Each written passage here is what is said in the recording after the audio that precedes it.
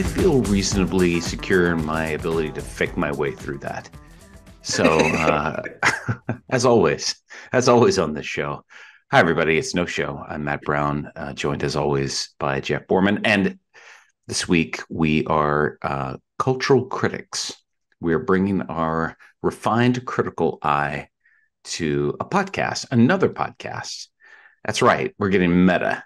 We're doing it on a podcast called Business Wars, and it's done by Wondery. I'm sure everybody out there has heard of Wondery.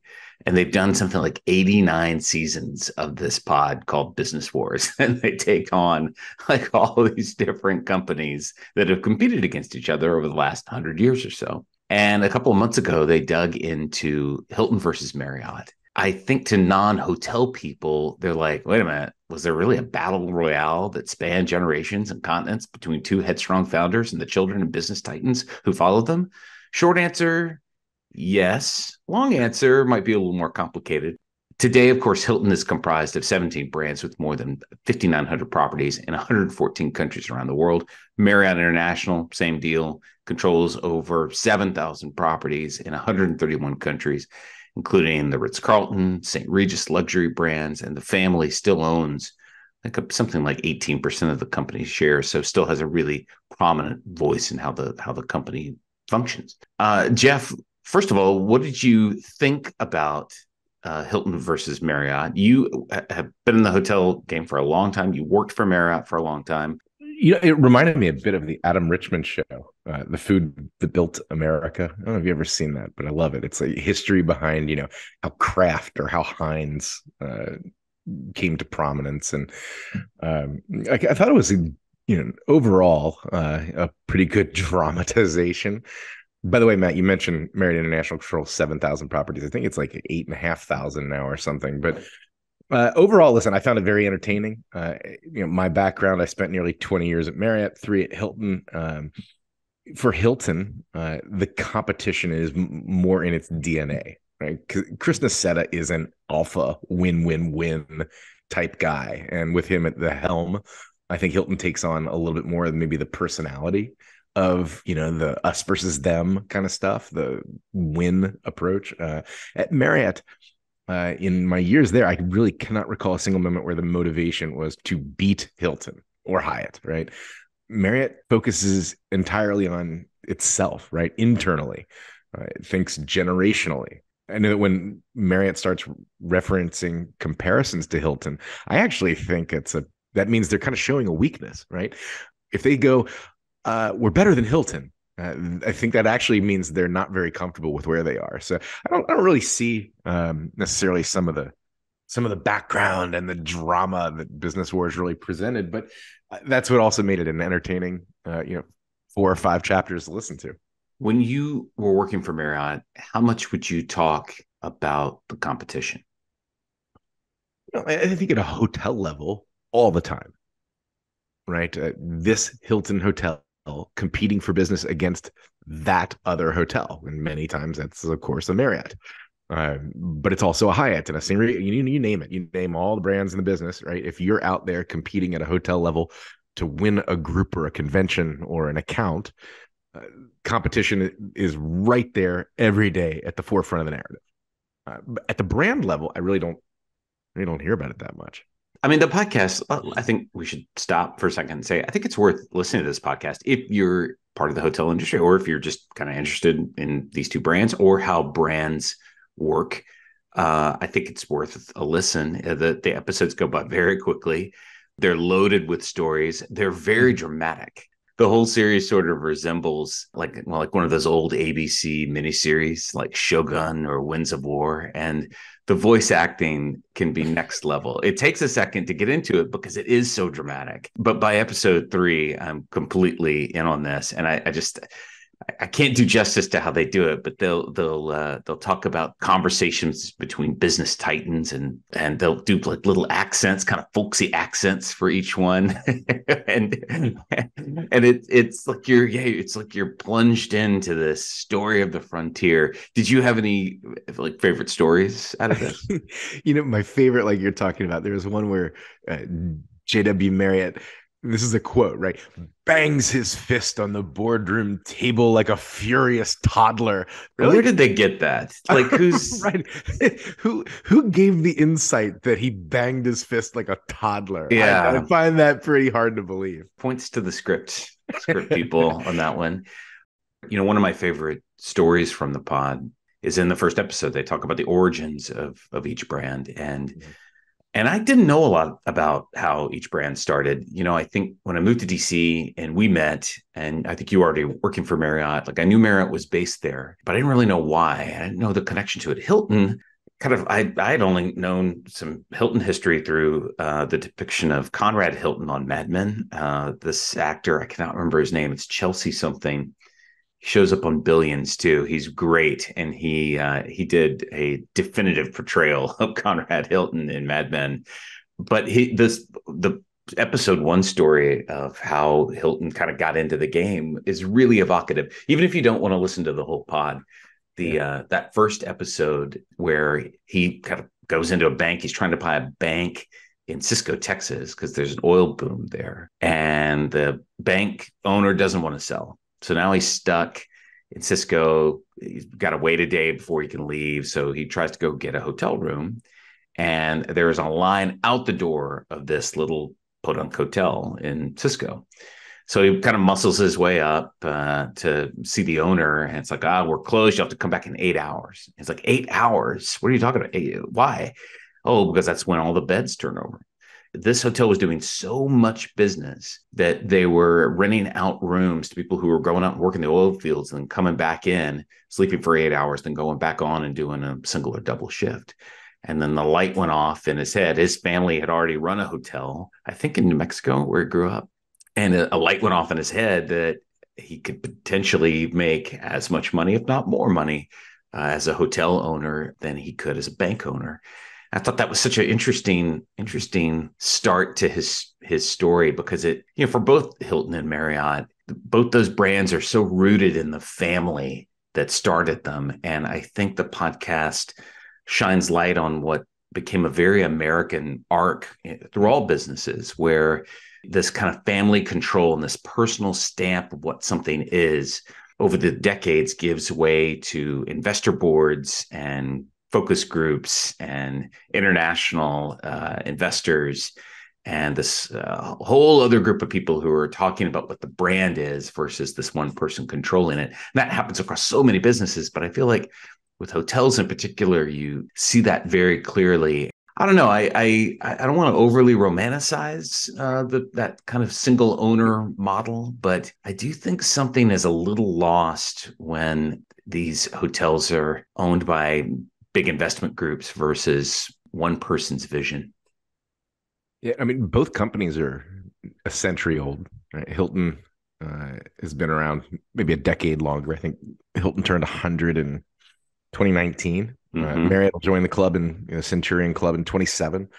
But Hilton, to your point, I think it was a hotel company from the start, right? The origin story you just told, whereas Marriott didn't really transform from a restaurant company to a hotel company until in the 60s, let's say. Really in the 70s is when they started taking off as a really hotel first kind of company. One of the things that I had forgotten about that I thought was fun was they walked through the bed wars of the aughts. Oh, yeah. I think up until the late 90s and 2000s, hotel rooms up and down the economic food chain were fairly staid and predictable. Some were nicer than others. Some were in historic buildings, some had a nicer lobby. But the interior experience of a hotel room, I think, I didn't stay in that many up until the 90s, but up until that time, I think it was a pretty basic experience. The soaps, the TVs, the sheets, the beds were somewhat indistinguishable, particularly when you were within a certain level, like your economy level. Your beds are probably not going to be as good as they were if you were staying at a Westin, but generally speaking, everything in like a business traveler space kind of all looks the same once you're in the room. And I think when you got to the 90s and 2000s, that changed, and the bed wars were part of that. Do you remember the bed wars? Weston's Heavenly Bed was genius branding. Everybody's having their go at a better product. What's your stick? And the Heavenly Bed was just It was maybe Weston's finest moment.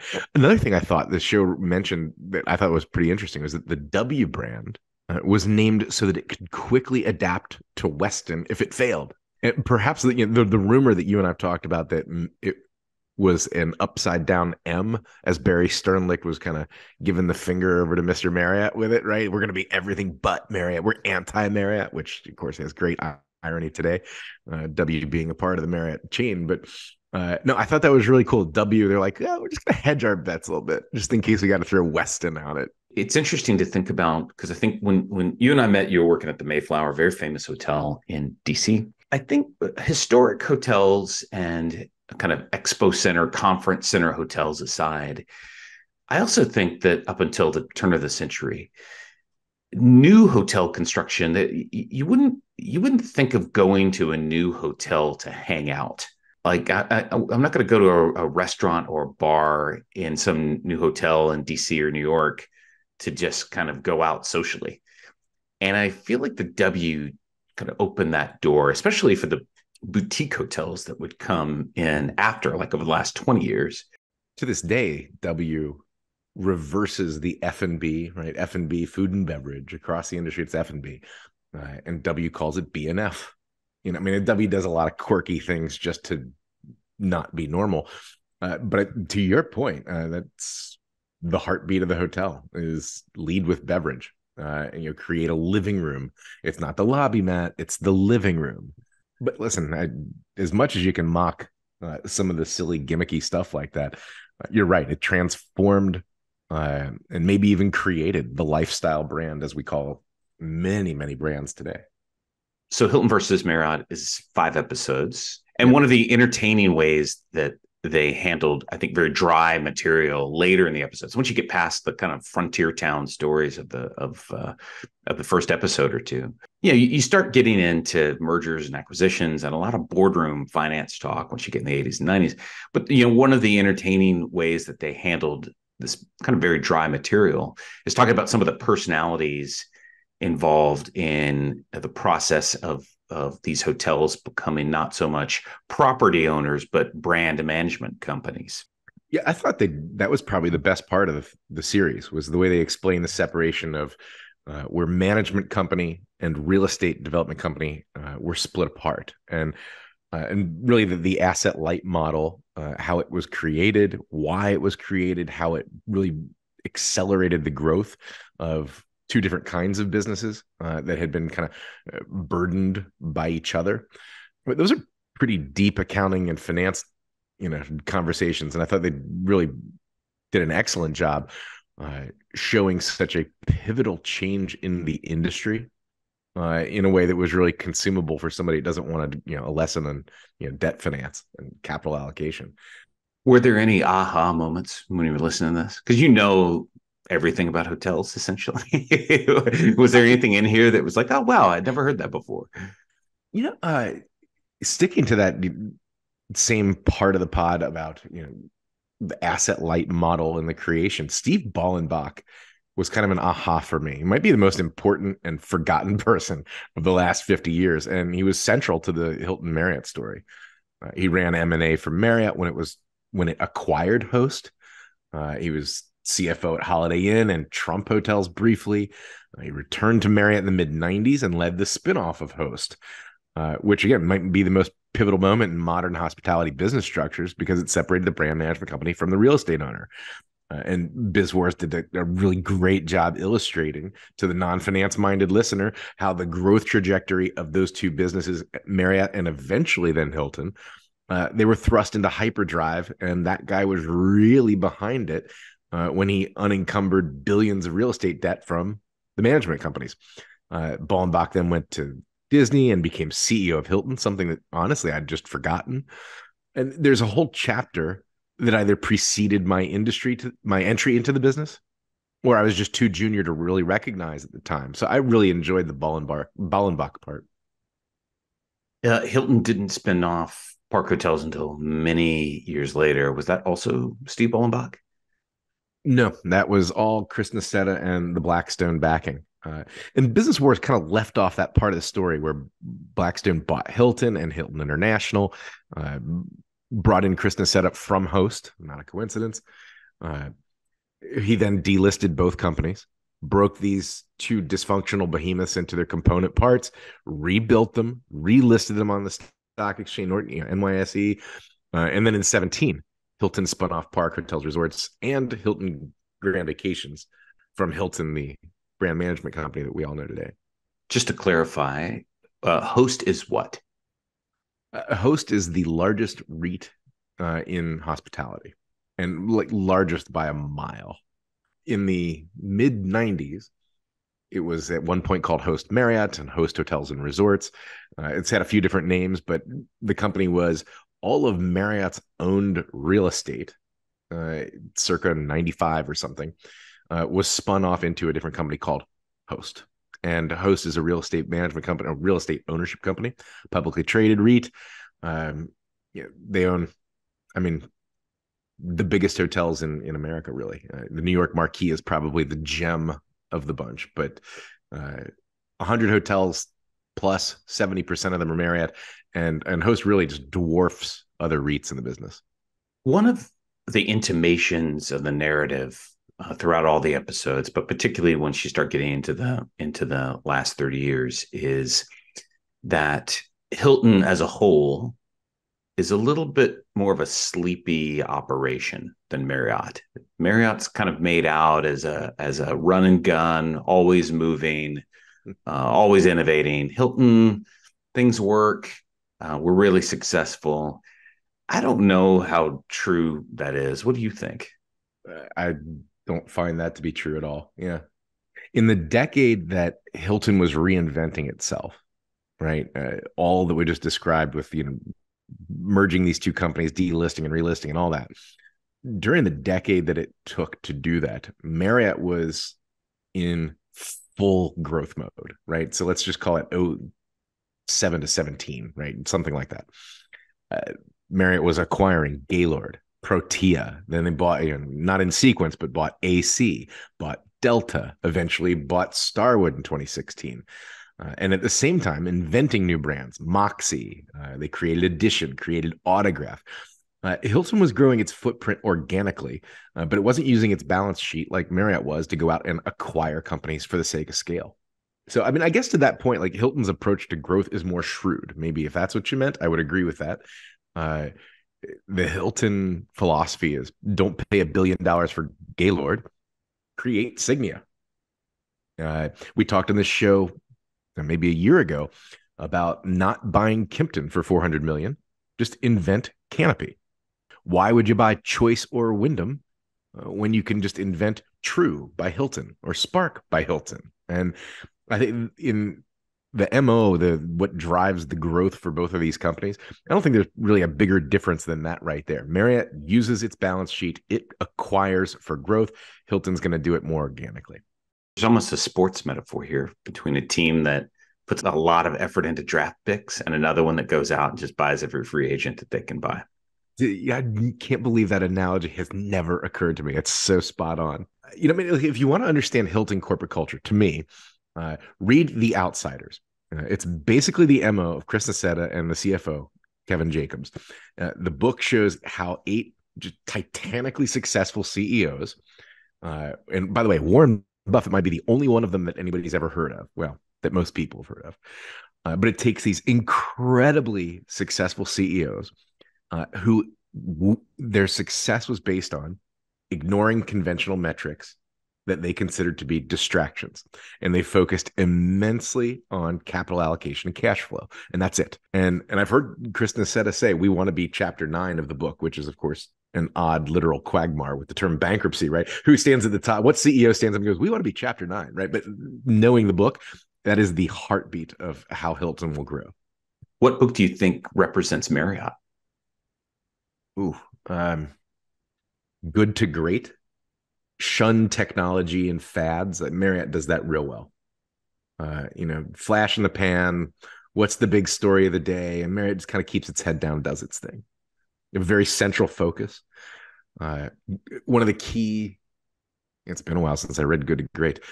One of the key parts of Good to Great, leaders ask questions rather than dictate answers. That is, I think, core to Marriott culture and success.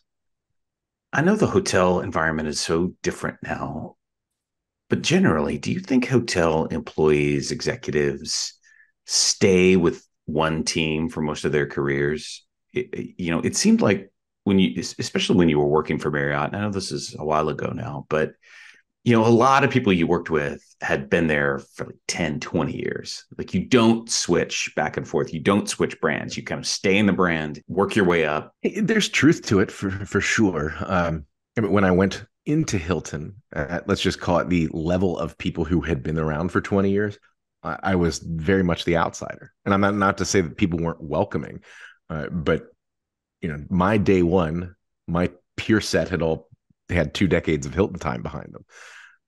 So that was, it does make changing a little bit difficult.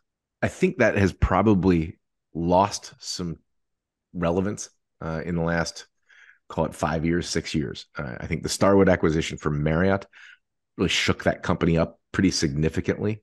A lot of cheese got moved, and I think so. There are a lot of people who left Marriott, a lot of people who came into Marriott, like all of Starwood. So I think that may be less true at Marriott today.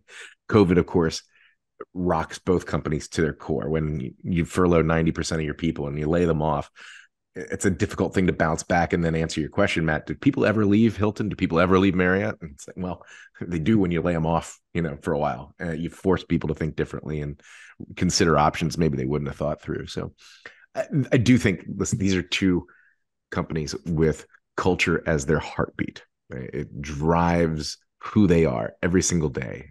Hilton has won best place to work at least two, maybe 3 times in the last 5 years, right?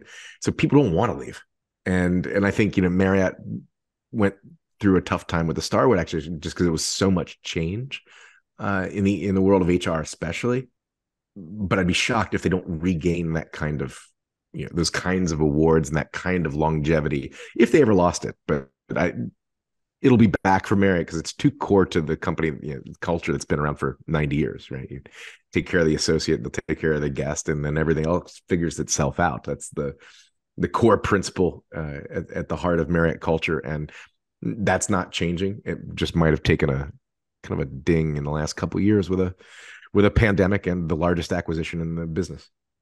As we said earlier, the story of hotels in America is often the story of brand acquisition. Hotel companies seem to be buying and selling all the time.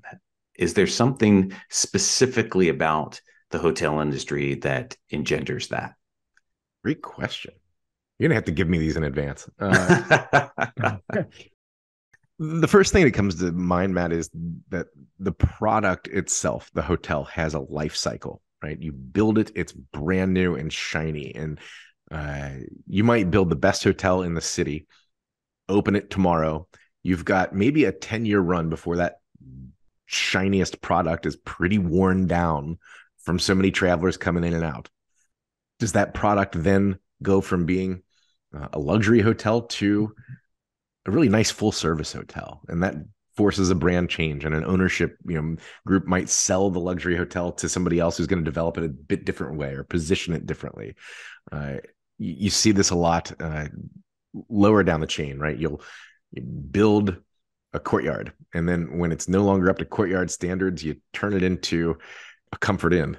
Whole brands go through those same evolutions. Right now, Home2 has, and for the last 3 years, I think, the largest pipeline of new hotel openings in America. Like hundreds and hundreds of Hilton Home2s are going to open. And in 10 to 15 years, when we should come back on this podcast in 10 to 15 years and look at this, how many of those Home2s are still going to be Home2s in 10 to 15 years? Probably not many. Time for a mystery question. Wondery, they loved our analysis of Business Wars so much that they are giving us full reign to do the next season. What would you choose to be the next focus of Business Wars? What two companies in opposition to each other would you feature? Wow. Taco Bell and like Zantigo or something. Like, how did Taco Bell come from, wait a minute, we think Americans might like Mexican food. I don't know when that started and who their rivals were, but how did that company become synonymous with the drive-through taco? Was there a rival for Taco Bell at any point? There had to be. I'm sure there were regional ones that popped up, especially out in California, Yeah. but none of them made it. None of them made it to that level. How about the fast food hot dog, Matt? Why is it always about the burger? Good question. Why did this country turn its back on the fast food hot dog? I mean, other than Nathan's, can you think of a hot dog that's even known nationally? I mean, Hebrew National as a product, but not as a, not as a fast food. It's But right. not It's as in a the grocery. retailer. No, Yeah, not as a no. retailer. Wow, this is a good business idea. We We should. should do this. What are we wasting our time doing a podcast for? Let's go start a hot dog fast food company. That's God. My parents tell me that every day. It's great to see you and talk to you, and I will talk to you very soon. Thank you.